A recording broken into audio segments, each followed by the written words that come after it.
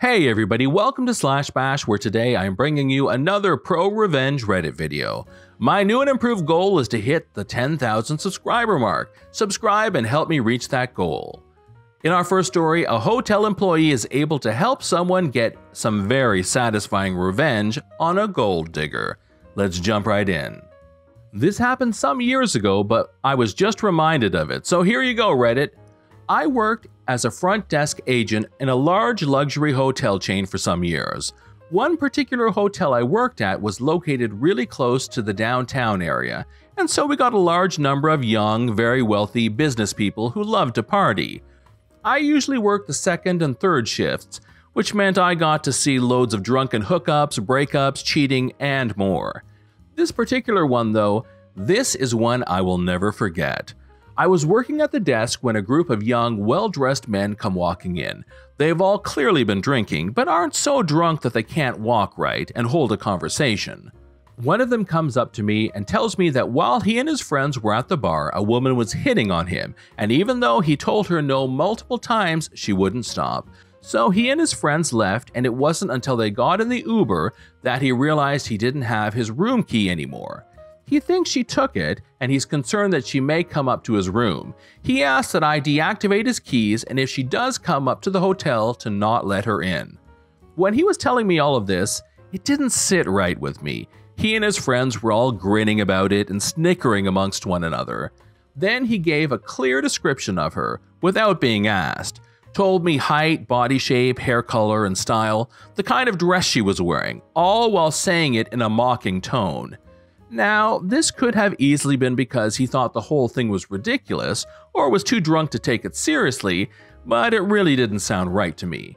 Either way, I did as I was trained in that situation. I pulled up his reservation, deactivated the keys as requested, made him a new set when he showed me his ID, and even offered to move him to a new room if that would make him feel more comfortable. He and his buddies all laughed a little at that, and he declined, took the keys, and they went to their room.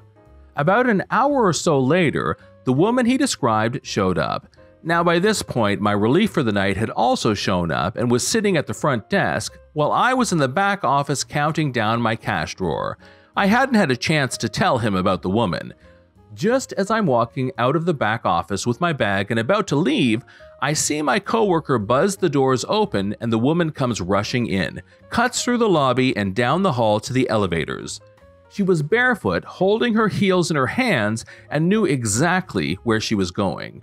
I rushed up to him and told him what the man from before had told me about her. My coworker looked at me confused. He then pointed to the screen that had the reservation pulled up and told me that when the woman arrived, she went to use the room keys and they didn't work. So he asked for her room number and last name. She gave both and her name is on the reservation. I looked at the reservation and down in the notes, there was a woman's name listed. The man from before was listed as the primary, but her name was listed as secondary with his consent to be in the room. I was confused. I thought maybe she wasn't the same woman he was talking about. But to be on the safe side, I called the man in his room and told him the situation and that we allowed a woman fitting that description he gave to enter the building because she confirmed her name was on the room. He laughed, said he forgot her name was on the room and asked that I remove it. I was now super confused. I asked to make sure, "Sir, just to be clear, the woman you met at the bar tonight was with you at check-in hours ago and was allowed keys then, but now she is not." He laughs to all his friends in the room. Guys, I confused the poor girl. He gets back on the phone with me. "Yeah, sweetheart, she's banned from the room. Don't worry about the other details, just take her name off." I see. Then if she isn't going to be on the room anymore, would you like us to call the police and have her removed from the property? Whoa, that's too far there. Don't worry, she'll get the hint soon enough. We ended the call there and I got really suspicious of this. I told my coworker to not do anything and that I was going to stick around for a bit to see if anything happened. A short time later, the woman came off the elevator, pouring tears, sobbing while on the phone with someone. She sat down in our lobby and my coworker and I tried to look busy while eavesdropping hard on her phone call. She was sobbing on the phone to her mom and sister. From what she told them, she was invited out to spend the week with her boyfriend, meeting all of his old college buddies. This being their first night, they all met up for dinner and drinks. After a bit, she went to the restroom, and when she came back, she caught her boyfriend hitting on another woman. His friends all bet that he wouldn't do it. When she confronted him, pissed off, he called her a bunch of names and humiliated her in front of his friends and the entire bar. All of his friends joined in on mocking her, and he threw in her face that she was nothing without him and dumped her right there. He and his friends then took an Uber back and left her stranded at the bar with no money and no way back. She then had to use her phone's GPS and walk back to the hotel from the bar barefoot. She had heels, and walking 2 miles in those was not going to cut it. She was asking her mom and sister for help as he wouldn't let her in the room to get her luggage or her wallet. My heart broke. I felt horrible. I helped this guy treat this poor woman like crap, and now he and all his friends were up there laughing at her while she was sitting in our lobby sobbing and with nothing. I went over to our snacks area in the lobby, grabbed her a bottled water, and brought it over to her. I told her that I couldn't help but overhear the conversation and was very sorry for her situation, and asked if she would like us to help. I informed her that if he was keeping her from getting to her things, we could call the police and have them force him to hand over her things so she could leave if she liked. Or if she wanted to let her mom or sister pay for a room, we'd be happy to give her a very low rate in a room far from him. She thanked me, took the water, and tried to calm down and talk to me about what all was happening and what her options were. Eventually, we decided on her staying in the hotel for the night and figuring out the rest in the morning. As we make it to the desk, she asks me to try and run her credit card to see if it has enough on it for another room. I ask her what she means by another room, and she tells me that she's actually paying for the room he's in. That his name is on the room because he booked it, but it's her card paying for everything. This intrigued me. I asked why she was paying for the room if it was in his name. She told me that she's the one with a job, not him, that he hasn't been able to find a job in his field since graduating from college and is essentially living off of his parents' money. But just after they started dating, his parents cut him off, so he's been living off her money. That's why she was so upset and confused by how he had been acting all night. He was sweet and doing everything for her back home, but since he met up with his friends, he did a 180 and hasn't been the same guy the entire time. I wanted to tell her that it was obvious he was using her for the money and that he would probably blame his friends for all of this and try to get back with her later on.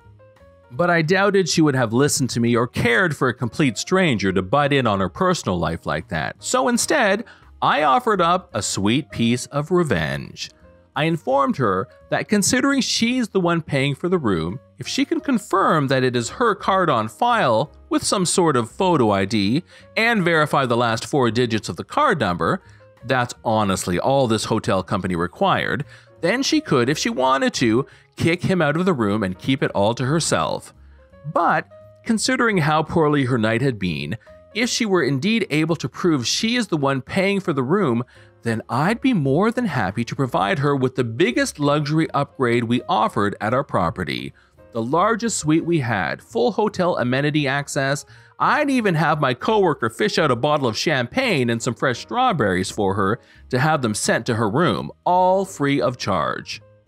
She was taken aback by the offer and was very sincerely tempted. She looked like she was about to say no.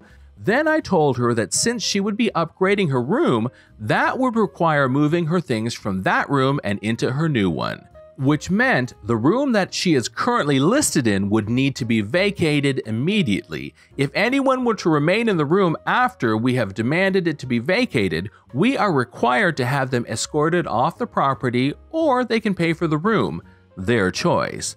She then thought about it, pulled up her card's banking app, and showed me the screen.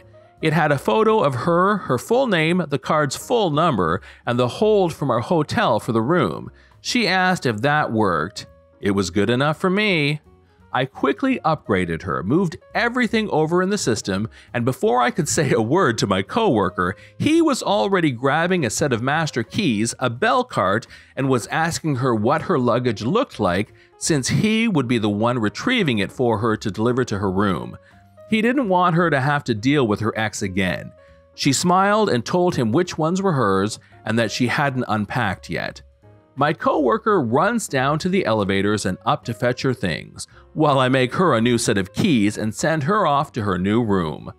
Once she's on the elevator, my phone at the desk starts ringing. It's the ex-boyfriend, and he's very angry about why my coworker has entered the room and is taking her things. I calmly explained that I cannot give out the private information of any of our guests, and that if he would like to remain in his room, he will need to pay for it as there is no longer a method of payment on his room. He blew up. He's making a ton of demands and at the same time yelling at my coworker to stop what he's doing, but it's obvious from the way he's yelling at him that my coworker isn't listening to him. I can even hear the guy's friends telling him to chill out and just pay for the room. I then explained that we will give him a courtesy 10 minutes to make a decision. At which point, if he doesn't have payment ready, then he must vacate the building or we will be forced to call the authorities and have him evicted. He continues to yell at me. He screams, swears, threatens, and yells for a solid minute before taking a breath. I then tell him he has 9 minutes remaining and asks if he has come to a decision yet. He hangs up on me. 9 minutes later, I call the room and he doesn't answer. I call again, no answer. I call a third time. He picks up, then immediately hangs up. I call the police and tell them what's going on, and they said they're on their way. The officers arrive. I tell them what's going on. We go up to the room together, and the man and his friends are all white as ghosts when they see the cops. The cops explain to the ex-boyfriend and his friends that they're being evicted. The ex-boyfriend starts trying to talk to me, but the cops stop him and tell him to only talk to them. I told him about his attitude on the phone before. The friends are all offering to pay for the room at this point, and the cop looks to me and asks if that would be acceptable. I smile very sweetly and say, no. And the cops nod and start rushing all of the guys to grab their things and leave the room. The ex-boyfriend is the last one out the door, carrying his 2 bags and complaining that he isn't even given a luggage cart and has to carry his own things. His friends all look pissed at him. I go with the officers to escort all of them out of the building and run into my coworker in the lobby. He waits until they're all outside in the parking lot to tell me that the woman is in her new room, loves it, and said no to the champagne. She just wanted to sleep. I didn't get to see her before she left town the next day, but the ex-boyfriend did try calling our hotel to complain a number of times, and even tried leaving some bad reviews of us online, lying through all of it. I am proud to have played my little part in her revenge on her ex, and I hope she doesn't have to ever deal with him again. This is John from /bash. Thanks for watching. If you've enjoyed the video and want to see more of them, then please hit that subscribe button. We'd love for you to drop a like, share it with your friends, and we will see you in the next one.